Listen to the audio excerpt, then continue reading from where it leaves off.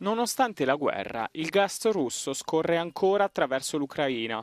Una situazione paradossale destinata a durare finché l'Unione Europea non azzererà le sue importazioni di combustibile da Mosca, come spiega Euronews l'amministratore delegato della compagnia energetica statale ucraina Naftogaz. Le forniture sono state ridotte significativamente, ma alcuni Stati membri ancora ricevono flussi via terra. Overall, we should limit any additional income by Russia during the course of war. But from another hand, we should understand that some European countries cannot immediately refuse of using this gas, and we welcome the initiative of European Union to constantly reduce the consumption of Russian gas. So you're saying it's up to the European member states actually to reject Absolutely. this gas coming through Ukraine from Russia? Absolutely. The customer is European Union countries.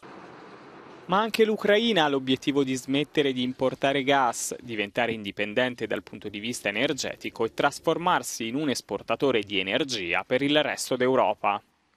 We are planning to produce more gas domestically, and Naftogaz itself, as the biggest energy company in Ukraine, will produce additionally 1 billion of cubic meters of gas. And that might lead to the situation when Ukraine can satisfy its own needs with internal gas production. That is our main goal. Is it a realistic scenario, you think, to do it next year? And I mean, when the war is still ongoing? We have no other way. We should produce more. We should consume less. We should be more energy efficient. And we are approaching to it.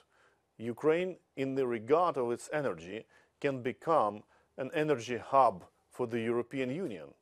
We do have the biggest storages of gas in our country, which has 31 billion of cubic meters of capacity, and we plan to use it as for Ukrainian needs as well as for European countries. Il viaggio dell'amministratore delegato di Naftogaz a Bruxelles è servito anche e soprattutto a fornire rassicurazioni sulla possibilità di accedere in sicurezza ai depositi di gas del suo paese. In tempo di guerra, infatti, la compagnia energetica fatica a ottenere investimenti e polizze assicurative per le sue attività estrattive.